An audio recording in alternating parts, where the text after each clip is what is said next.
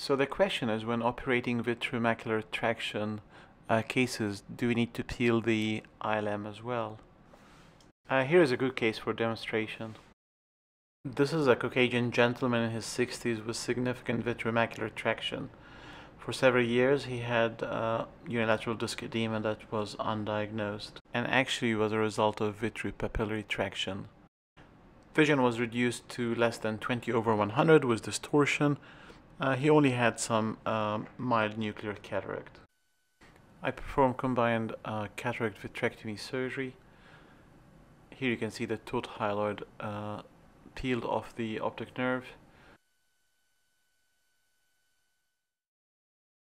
This is the appearance after the hyaloid is peeled off the macula and the optic nerve with persistent traction from epiretinal membrane. Because his fovea was a little bit thin with a lamellar macular hole, I peeled his epiretinal membrane trying to spare the fovea. So this is the area where the membranes actually connect to the disc as well.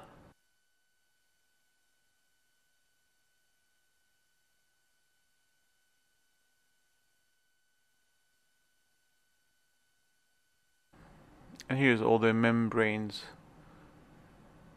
peeled off but still attached to the fovea. This is the intraoperative appearance of the peeled membranes hanging onto the fovea, and then these membranes were trimmed off with the cutter using low suction. This is the intraoperative OCT, and the appearance was very satisfactory, not significant traction remaining, and in this case I would not peel the ILM. And that's usually what I do in most cases. If there's no significant traction, I prefer to leave the ILM alone. I think less is more, and the ILM is there for a purpose. I don't like the appearance after ILM peeling with the retina being very thin. This is the postoperative appearance, and this patient did fantastic with vision improving up to 20/25, and he's really very happy. His macula looked very nice. Thank you so much for watching.